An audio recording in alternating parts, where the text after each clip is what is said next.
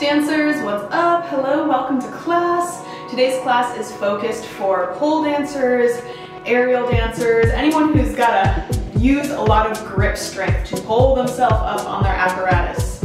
What I tend to notice a lot in the aerial world, pole, silks, lyra, whatever, is that when it comes to like wrist care or elbow care or like arm care, especially in the realm of like warming up, it's really limited and kind of basic to just, just do some stretches, There's not really a ton of like wrist stabilization, elbow stabilization, and our warm-ups tend to be very focused on stretching. And what happens is that we run the risk of getting injuries, getting pain like tennis elbow, where there's an inflammation of the tendons that attach here from the forearms at the elbow joint here. We run the risk of getting like shoulder impingement injuries, or just feeling like this sense of chronic tightness in our upper shoulders here, and maybe like some knots in our back, and wrist soreness, where you just feel like, oh man, like my wrists just really hurt, like I can't put a lot of weight on them, or maybe you tweak them doing like an Aisha or something where you're putting a lot of strain on your wrist, right? Like we use our hands so much for that grip strength. So today's class is an active mobility warm-up to stabilize the wrist, elbow, and shoulders before class so that all the muscles are on and working, and we can prevent injuries, we can prevent tweaking all of these really important joints as we're pulling ourselves and flipping around and doing all these things. What tends to be the biggest cause of pain, specifically in these three joints, is one, that we don't have stability in our wrists. Our wrists are kind of weak. They're not as stable as they could be.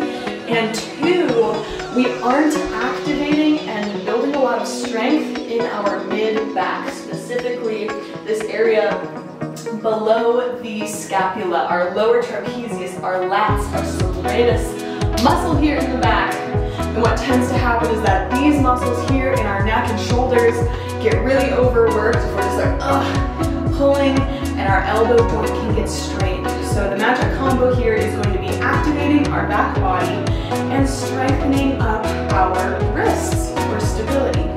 So ultimately, what I want to focus on here, guys, you're going to want a band. You're going to need like a TheraBand, something relatively stretchy for this class. Is while we're moving through this, we want to make sure that we are retracting our shoulders. We do not want any winging, okay? What I see a lot is people moving their arm from a place where their shoulder blade is not anchored to the ribs. It's kind of, maybe winging off or hunching, like it's just kind of all over the place. We need to be anchoring that scapula down. So think of your scapula, find that like wing tip, the bottom of that, and then think about drawing that forward and pressing it, pulling it towards the ribs as your shoulder, this head of your shoulder, your humerus bone, is pulling back, okay? So we want to be building strength from this place where we are really, active through our back body instead of just like this, okay? So we want to think about that scapula tip here, instead of winging out, drawing in. See how that draws my shoulder back? This is also going to help you get some more openness across the chest here, across the heart, more flexibility here. So let's dive in, grab your band, set it aside for a moment. We're going to begin with a wrist mobility warm-up. So bring your elbow into the side, hold onto your forearm so that you can't be moving around here. We're just isolating from the wrist. Shoulders back, fingers together. Begin to circle that right hand and find what is your wrist's true mobility without moving your forearm. How big can you make that circle? Just tuning into your body. And then circle the other way, keeping those fingers together, trying to stop your forearm from moving around here. Oh yeah.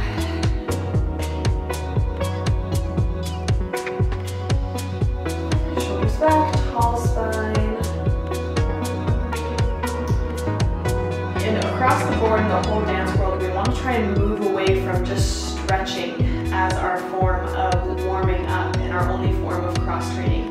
Building mobility and strength is actually the better thing to do. Sometimes that sense of tightness that we get, we feel like, oh, I'm so tight, I'm so sore, actually is coming from weakness and instability rather than a lack of flexibility. Sometimes too much flexibility is not a good thing, can lead to more tightness actually.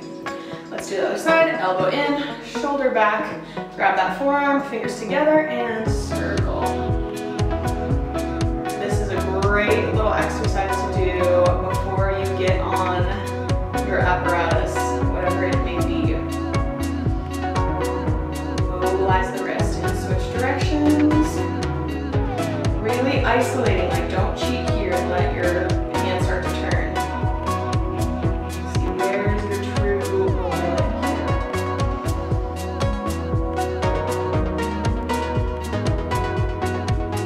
Beautiful. All right, stretch your arms up, interlace your fingers up ahead, overhead, do a little stretch here. And circle the wrists on the way down. All right, coming onto your tabletop here. Now, practice not sinking into those shoulders. So instead of being here, hanging out, see how my scapula are winging? Really retract, press into the floor, ground, pull those scapula bones forward towards your ribs as you open up through the shoulder. We're gonna do that 3 times. 1, 2, 3, mobilizing the shoulder, plugging your fingertips into the floor, find a sense of lift, not locking into your elbows. You're going to begin to lift your wrists off the floor. So little pulses here, making sure you're not just like slamming into those joints. Make this controlled and smooth. You want to be smooth and controlled here. So we're not just like locking into our joints, but actually building some strength in all of the little muscles in the hands and the wrists that build that stability. 5, 4, 3, 2, 1. Maybe starting to feel those forearms activate. Let's take a plank here. Knees off the ground, and again, find that shoulder mobilization. So sink and then protract. Press. Don't lock into those elbows. 5, 4, 3, 2, 1. All right, let's move through these forearms and then pressing, like really plug your fingertips into the floor, activate that whole hand, roll that shoulder back so you're not rounding here, press up. Keep your core in. These are great for warming up your wrists, as long as you are making sure you're not just collapsing and then as you press back up, locking through the joint, okay? Keep that micro bend, keep that sense of lift through the shoulders. Let's do 4 each side, okay? Really be mindful here. Moving slowly, pull your belly button up towards your spine. Use the whole hand here, plug those fingers in, roll that shoulder back.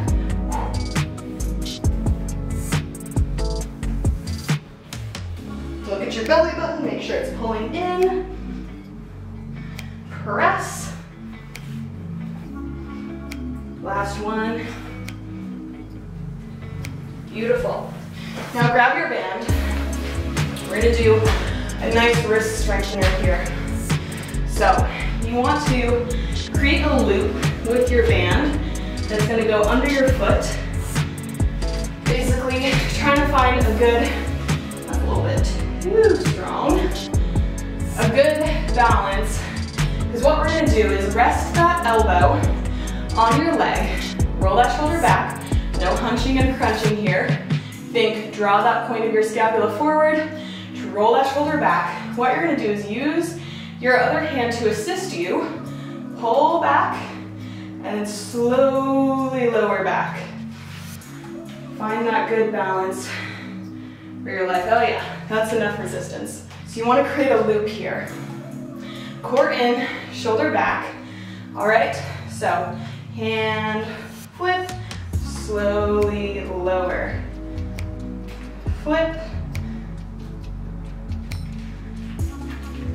If you don't have a band, you could also use a small weight here or a can of soup in your hand. So pull, find that full flexion, and then slowly lower down, okay?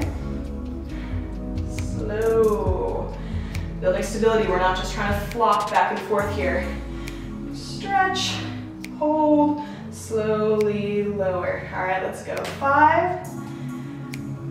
We don't need a ton here. 4. Just enough to activate that grip strength. 3, 2, 1,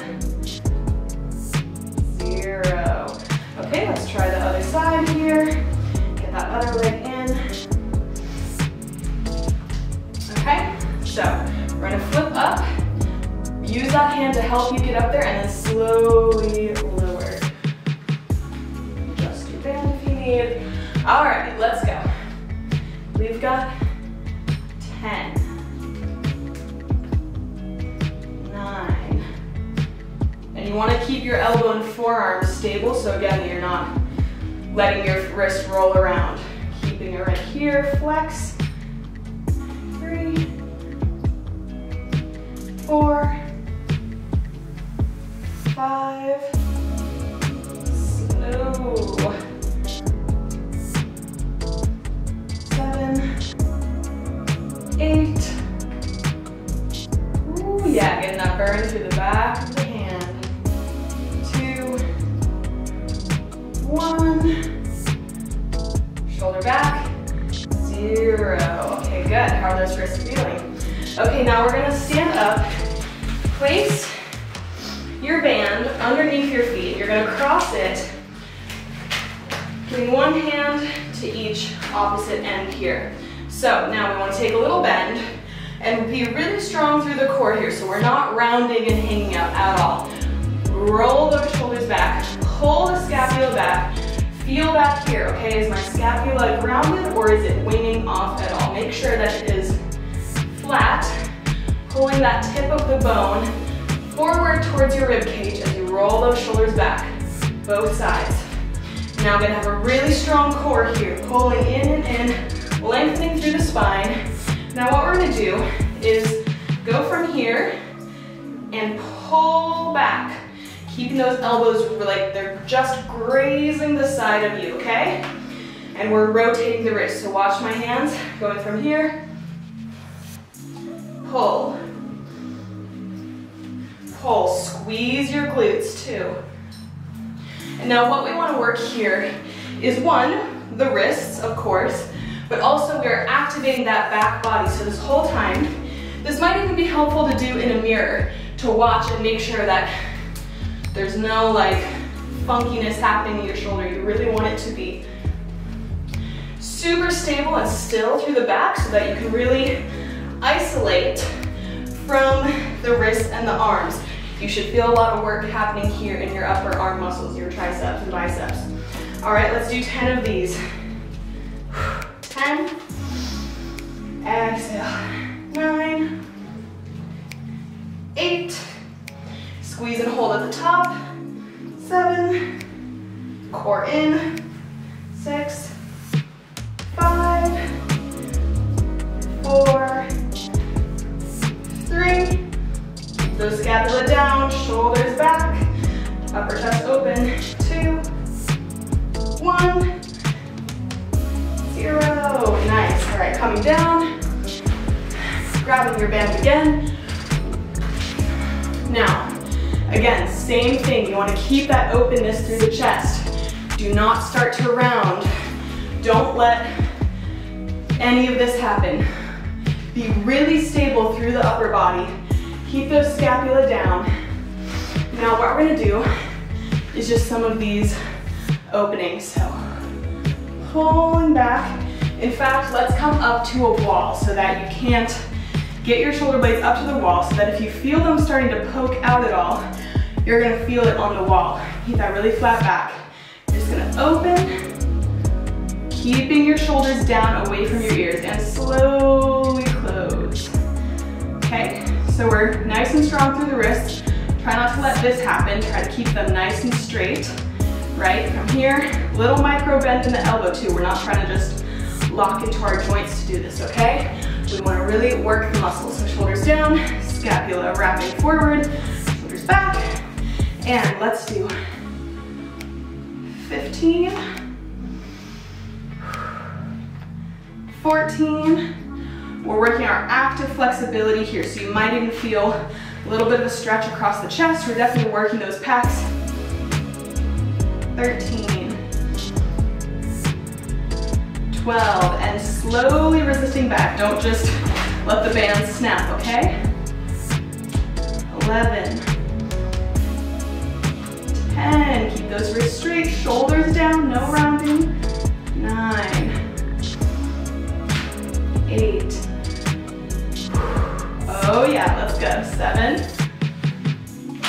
6, 5,